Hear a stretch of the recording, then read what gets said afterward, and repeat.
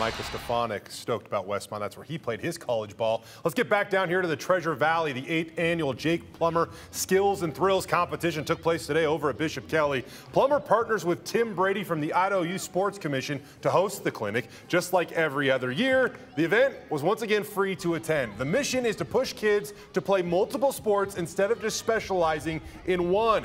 It's also a goal to have fun, which is pretty easy to do when guys like Boise State star Tyson Dagenhart show up to help out.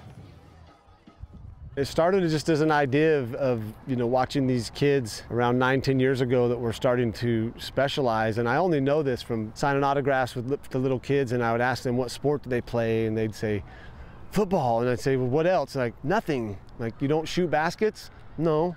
Do you skateboard? No. And they kept saying no to all these things, and I was like, this isn't right. So I wanted to introduce them to other games and other ways to compete, have fun, work on your hand-eye coordination, move, laugh, play.